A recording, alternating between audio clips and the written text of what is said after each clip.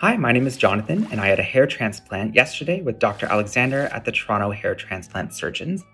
I'll be making daily videos for the next 30 days showing you my healing process and my hair transplant journey. I left the clinic yesterday with a bandage around my head covering the harvested area. So for me, the back of the head and the sides, and it wrapped around to the forehead there. It did not touch any of the implanted hair grafts. I was told to leave that on overnight and then take it off in the morning.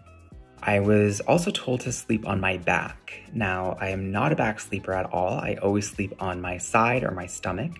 So what I did to help is I put 2 pillows behind my head just to be comfortable, keep it slightly elevated.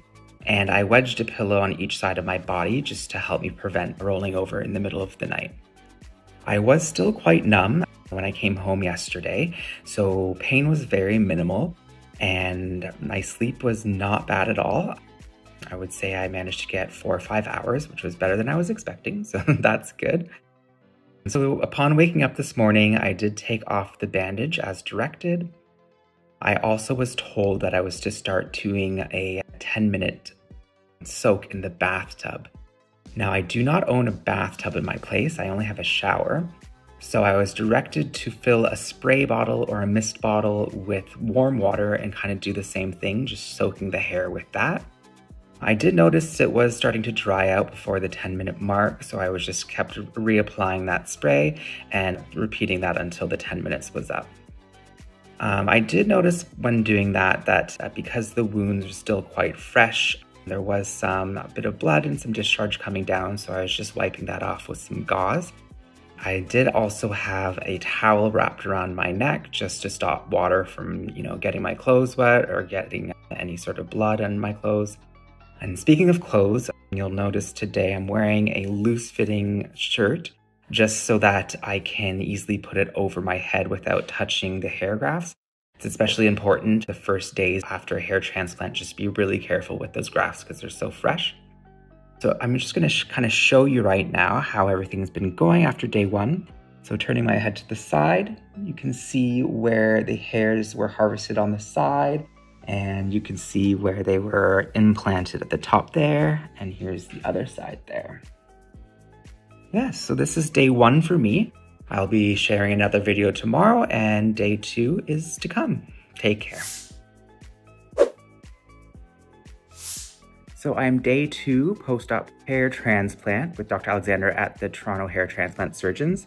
I had a great night's sleep actually, so that was nice. One word of advice is to cover your pillow with something. They did give me this to put on the pillow, and it was useful as there was some bleeding that happened overnight. So just to protect your pillows. And I also just finished doing my daily soak. So I misted my head where the grafts are for 10 minutes. You can probably see it's still a bit glistening right now. But yeah, not too many changes from yesterday. As you can see, it looks kind of the same. And yeah, everything's been going well. Pain is minimal. Just at the sides of the head where they had harvested and then just below where they had implanted, it's a little bit painful. Nothing major. I haven't had to take any pain medication or anything. And I've been getting daily texts from the clinic letting me know when I can start doing things. So today I think I'm actually going to go out to the store and wear a cap. So I'll let you know how that goes tomorrow. But so far, day 2 has been good. So I'm here day 3 post-op hair transplant with Dr. Alexander. I had another good night's sleep last night on my back. I did put one of those pads on my pillow just to stop any blood from going through. On the pad this morning, there's only a couple of very small drops of blood, so that's a good sign that scabs are forming. Pain today is minimal, even less than yesterday, so that is good. I did end up going to the grocery store yesterday, and when I went out, I did use a cap, a baseball cap, to hide my hair transplant. We are told not to use anything tight-fitting, so no like beanies or toques or anything like that that would be touching the grafts. So I did have a hat that actually worked out quite well. It does have a Velcro strap. So I just kind of loosened it up to put it on, and then I just kind of put it against my forehead and gently put it back, and then just tied the strap back and just made sure there's lots of room here. It's not touching at the front or the back where the hair grafts are. So that worked out very well. One thing I haven't mentioned yet is, I went to the grocery store yesterday, so there's a lot of lifting and bending, but just make sure that you're lifting and bending with your knees, not your back. You might get a little dizzy in your first few days after the hair transplant, so always just use your knees for that. Other than that, I just finished doing my soak today. So I had the mist for 10 minutes that I do in the morning and the evening, and then I also just took a shower. So in the shower, I just did from the neck down, just making sure that I'm not touching the hair during the shower. But yeah, if you can see today, it looks somewhat the same to me. Yeah, not sure if there's too much of a difference looks-wise, but I'm pretty happy with the progress so far. Nothing major else to report for today, but I'll let you know how day 4 goes. So I'm here day 5 post-op hair transplant with Dr. Alexander. I did miss a day yesterday, day 4, but there was really nothing to report. I received a message from the clinic saying just to stay on course, no changes to be made. So yeah, it was just a smooth day yesterday. Today I did get a message from the clinic saying that I'm able to stop doing the 10-minute soaks in the morning and the evening. And instead I could, in the shower, fill up a cup with some water and some shampoo and gently pour that over the head instead. Not rubbing it in at all, just pouring it over just to kind of get the scalp a cleanse. So I'm going to start doing that this evening instead of doing the 10-minute soaks. But yeah, other than that, like everything seems to be scabbing over. It looks like if you see on the sides, it is getting a little bit itchy just with the scabs, but nothing unbearable. Just trying to fight the urge there. But yeah, everything looks good. Nothing else really to report.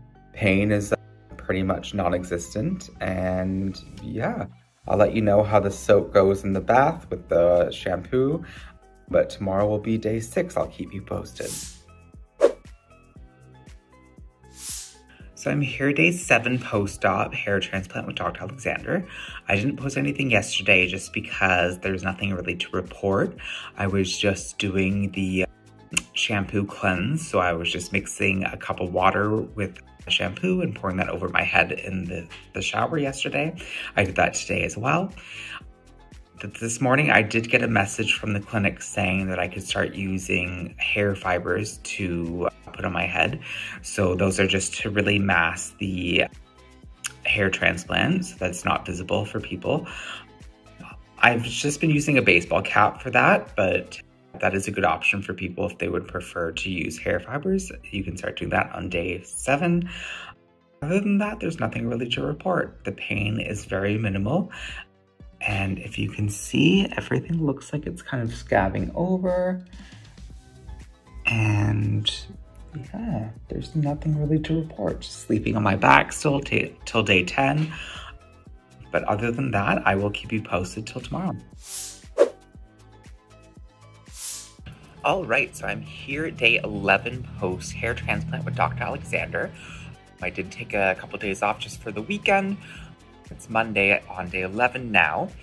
So just an update for day 8 and 9. There was no real changes. I was just told to keep on track. I was doing the showering from the neck down and just doing the hair rinse with the warm water mixed with shampoo and just gently pouring that over my head. But yeah, no changes really. The pain is literally none. I have no pain whatsoever. So that's been great. A little bit of itchiness. I had to catch myself a few times because now that there's no pain, I was kind of, wanting to itch, but I was catching myself, so that's good. But yeah, so day 10 was yesterday. I did receive a message saying that I could start exercising if I'd like, and I could just resume normal showers. So that was pretty exciting. I was excited to do a normal shower, which I did yesterday evening. The one thing that they did mention was for the scabs on the scalp in the shower, just using the pads of my fingers, just to kind of rub them, just to see if any of them would loosen and fall off. And I was kind of surprised to see how many did fall off. So yeah, you can see today it's day 11. And you can kind of see like my hairline, you're starting to see what it was before. Quite a few grafts fell out during the shower. which, you know, I'm kind of upset about. I was enjoying this look. I know they'll grow back eventually. And then one thing that they mentioned for today, day 11, is that I could start using minoxidil or a hair laser cap if I have one. So I don't use the laser caps, but I did get the minoxidil. So I picked this up from the Hair Transplant Center.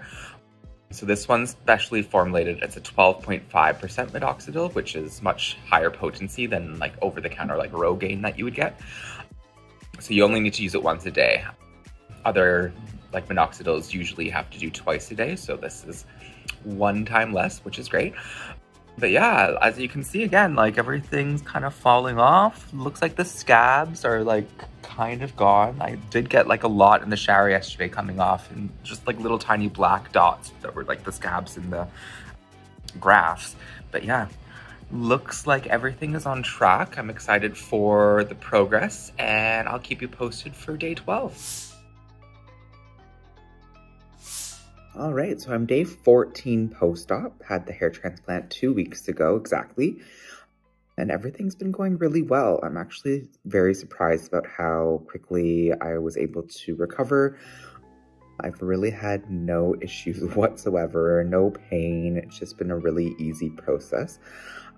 Everything's been kind of resumed back to normal. So I had mentioned in my previous videos, I'm just doing regular showers. And then just with the shampoo, I'm still using the pads of my fingers just to go over the grafts to see if any of them fall out. As you can see, a lot of them have. So you can definitely see my original hairline there. And then yeah, all the scabs I think are pretty much gone for the most part. Other things to mention, I've been doing minoxidil every day. So I did mention before, it's 12.5% that I've been using once a day in the evening before bed. I've also been taking an oral medication called finasteride. So Dr. Alexander did write me a prescription for this. So you take it once a day. It's just an oral medication, and it helps promote the hair growth, apparently especially in the crown area of the head, which is great. And then, yeah, I did also book a PRP session. So PRP is platelet-rich plasma, I believe. So what they do is they take blood from your arm and they inject it into the scalp, and it also helps promote healthy hair growth. On the day of actually my hair transplant, they did a PRP soak of the hair graft. So they did take out the blood, they put it in a centrifuge, and it separates the platelet plasma. And then, yeah, they just soaked the grafts in that before putting them in my head. So yeah, that was kind of like a first session, I guess, but I'm able to do another session a month after the initial hair transplant. So I have booked that for the end of March. And then last thing is there is the laser cap option. I haven't purchased one yet, but I am looking into that. So I just am trying to do everything that has been recommended for me after the hair transplant, just to make sure, you know, I'm getting the optimal, you know, results. Just because, you know, you do spend money on a hair transplant, why not go all out and just do everything that they recommend just to help everything grow better. So yeah, 2 weeks out, I'll keep you posted in the next couple of days, but nothing really to report. Sleeping's been good. I'm back to just normal sleeping. I don't have to sleep on my back. No pain. I've been wearing a hat mostly to go outside. I always wore hats before just because I have quite a receding hairline. So just doing that as normal, but nothing else to really report other than that everything's been going smoothly. So I'm here day 18 now, post-op hair transplant with Dr. Alexander. I believe last time I posted was at the 2-week mark, day 14.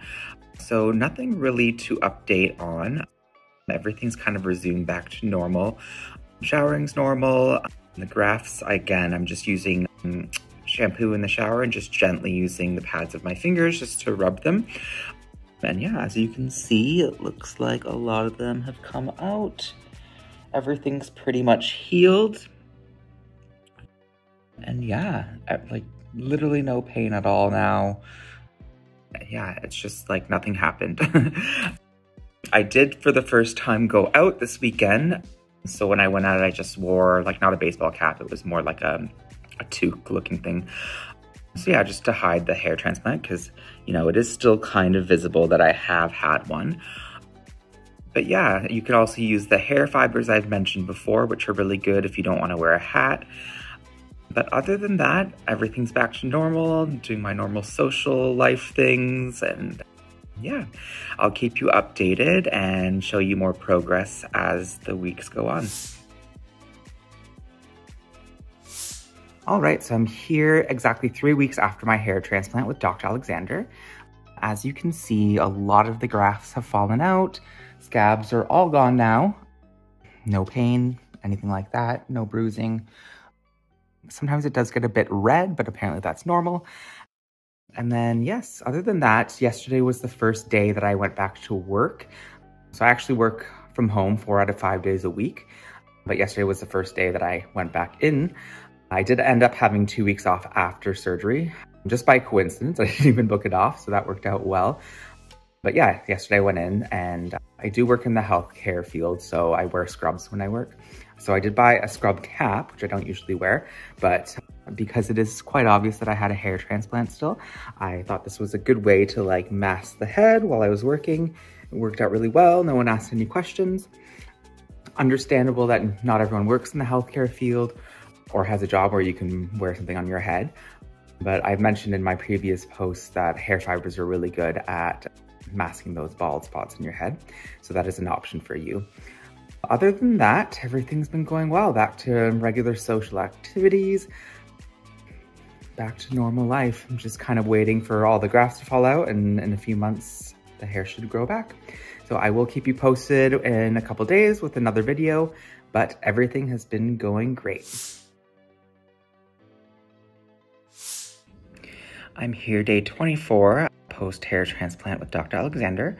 Nothing's really changed, to be honest. You can see my hair, there's still some grafted hairs there. So I was reading through the package, and it says they usually come out anywhere from 2 to 8 weeks, the grafted hairs. And then the follicle still remains. So just because the hair is falling out doesn't mean it's not going to grow back. It just takes some time. So yeah, 2 to 8 weeks is when all the grafted hairs usually fall out. And then it usually takes anywhere from 4 to 6 months for it to start growing back. So yeah, as you can see, there's still some hairs that are hanging on for dear life there, but slowly but surely they are falling out. And yeah, just looking forward to 4 months from now when it starts growing back. But I just stayed on course with the minoxidil.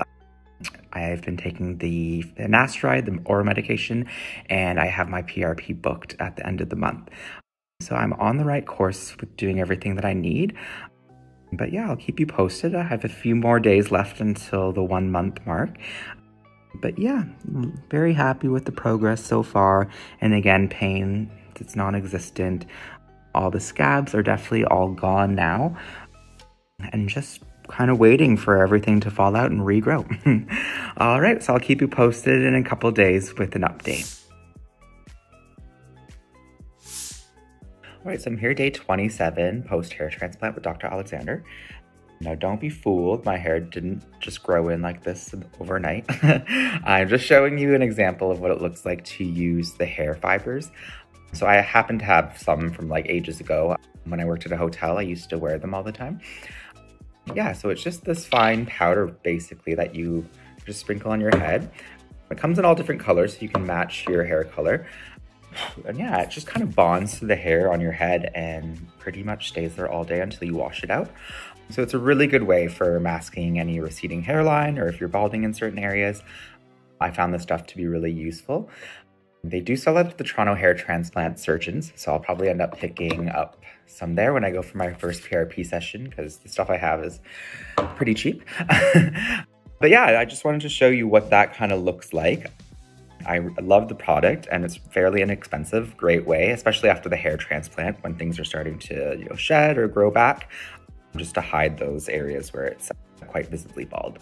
So I will keep you updated. I'm almost at my 1 month mark. But I'll have another video to share soon. All right, so I am exactly 1 month post-hair transplant with Dr. Alexander. So just gonna kind of give you a visual. As you can see, there's still some hairs there, some grafted hairs that I'm waiting to fall out. A lot of them have fallen out already. So yeah, usually by 8 weeks, they should all be gone. And they'll grow back in about 4 months' time. So I'm just patiently waiting for all this to happen.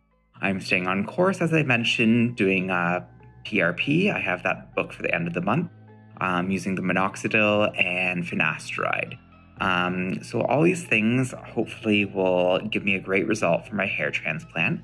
I will be taking photos once a week for an entire year, just to kind of show the whole progress of the hair transplant and how everything goes over time. So hopefully the results are great. I don't have a question that they wouldn't be, but all I have to do at this point is be patient. But yeah, just staying on course with everything.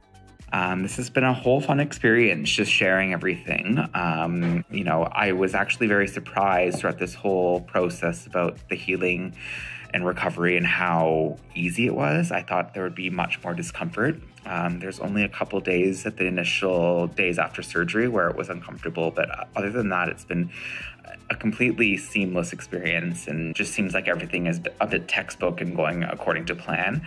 So yeah, it definitely surpassed my expectations of what I was expecting after the surgery. I thought I would be in pain for at least a week or two, and that was not the case. Everything worked out so well. So this whole experience has been great. The whole team at the Toronto Hair Transplant Center has been so nice and helpful. I've been receiving those texts every day from them, just kind of telling me what to do and keeping me on track. I have nothing but great things to say. But I will be posting some photos once a week for a full year, just showing the progress, and yeah, we will be in touch. I do have my PRP appointment booked for the end of the month, so I'll probably be taking some videos and sharing that as well. Well, thank you so much for following me throughout this journey. It's been a lot of fun posting these videos, and I hope it was informative for you.